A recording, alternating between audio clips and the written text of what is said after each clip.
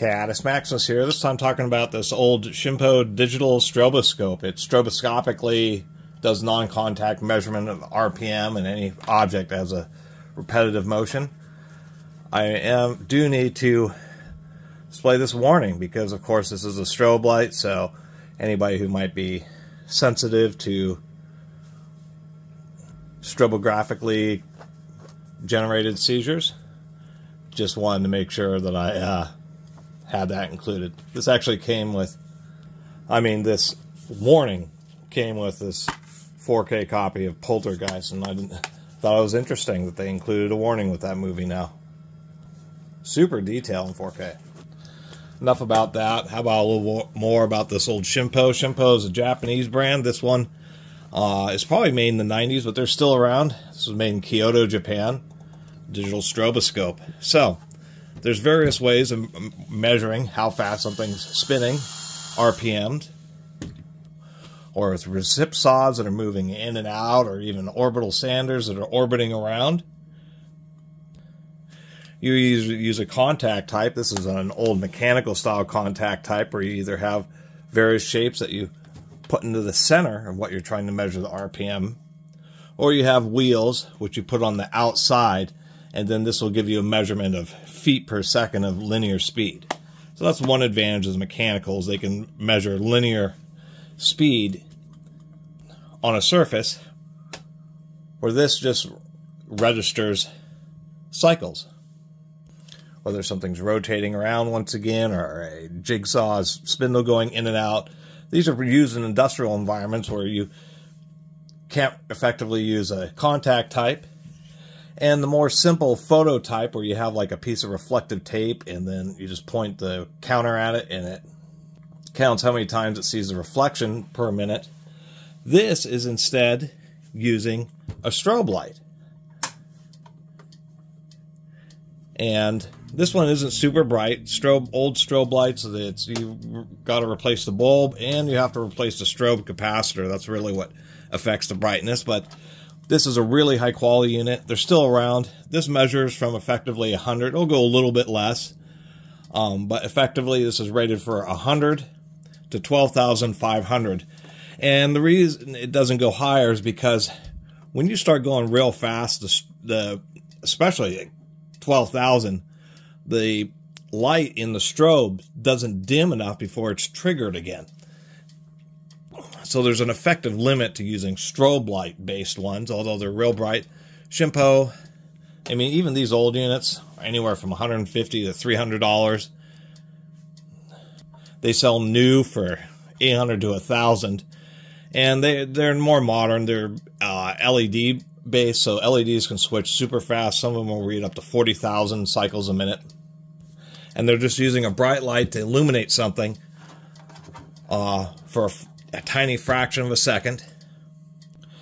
And the way your eyes work, it essentially is illuminating for a small fraction of a second, and then when the frequency is aligned with whatever you're measuring, it makes it look like it's standing still, because every time the strobe flashes, it's going to be synchronized with a particular spot on whatever you're measuring, giving it the appearance that it's not moving.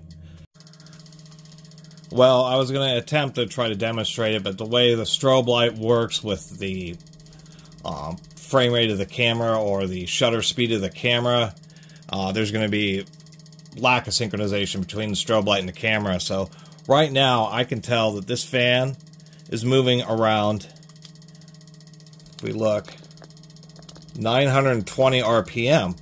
You can't see on the camera, but when I look at it with my eyes, it looks like the logo is essentially still. It says Arctic on it, and you can adjust it, so that's what it's doing, is it's illuminating once per revolution of this fan. And since it's only lighting up synchronously with the RPM, you're only really seeing, your eyes don't adjust quickly enough, so all you're seeing is an image, a flash at the same spot in rotation, so it looks like it's standing still. Sometimes it creeps up or creeps down a little bit. That's a little bit of the creep of this. But you can get it to where it's absolutely static. And you can have something that's rotating, and you can see if there's cracks on pulleys. You can see if there are belts that are fraying or damaged, because it's like having a taking a snapshot, a flash photograph, and then studying it. But it's all in real time. You can be at a safe distance. You're not touching anything. You're not interfering with anything. Things that are behind cages and all that kind of stuff. All sorts of industrial equipment. You can just use this and say, okay, everything seems to be fine. Maybe, or you can say, hey, you know, that motor is running a bit slow, so there's something impeding that conveyor belt, etc. So these are used heavily in all sorts of industrial environments, and it's just unfortunate it's so hard to demonstrate it really on video. Besides this, it has a really nice, easy to read, large display. Once again, goes to 12,500 and to a single decimal point. This is a 10-turn. This knob is a 10-turn industrial. It's a real tall potentiometer, just variable resistor. But you have to spin it around 10 times from the maximum down to the maximum up. That's how you get a decent precision control out of it. It has other things for science, for electronics and electrical testing, such as it can trigger other objects or other electronic things. So it has external trigger in and out. And a lot of these equipment, they have a little handle, although they included VDs on the bottom, but not on the side where you can be setting it down. Of course, all steel construction. Because it's a strobe light that can go so fast, it's actually pretty heavy because it has a pretty big transformer and really large circuits in order to drive this xenon strobe light, you know, at 12,500 times a minute. Has this little area in the back where, you know, easy access fuse, metal switch. So this is a pretty decent one, and they are owned now by something called the Nidec Group, which is a big, they're really known for high-grade computer server fans and just high-grade computer fans in general. They're one of the big manufacturers. Sorry, I'm not sure. And they bought out this company, so they're getting into test equipment. But this thing has this little area in the back where you can, just enough space to where you can cram the wire in there. Just thought it was an overall neat unit. Picked it up for a great deal. It actually appears that this front rim is stainless steel, to tell you the truth. It is a genuine aluminum reflector. And besides those kind of facts, I'm going to wait to open it up until I can order up a new strobe capacitor and bulb so it runs brighter. But it's kind of a testament that this thing still runs just like it should, you know, decades later. And it's just, you know, once you have one of these, it's surprisingly handy and useful. I mean, it's much easier to measure the RPM of something just by being able to point a flashing light at it and turn a dial and see what RPM something's running with. You don't have to attach stickers. You don't have to get real close like those a lot of standard optical ones. There's, of course, laser-based ones and stuff like that, but the strobe ones are just real nice because they illuminate the object that you're trying to look at brightly, which is kind of neat. So it allows you to do inspection of running machinery. And it just has a readout that's just calibrated to number of blinks per minute, and that's how you get the RPM. And one quick note, with strobe lights and various other things, you'll get to those lighting synchronizations. Well, they'll start to spin faster or spin backwards, and then they might spin forwards.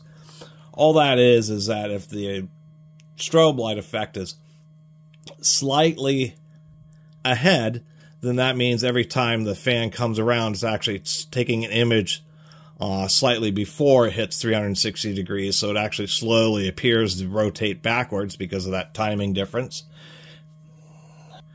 And if it's too slow and it starts to appear to be slowly moving in the other direction, it's just because the strobe light, the fan's advancing slightly more than one full cycle, in this case 360 degrees per minute, I should say.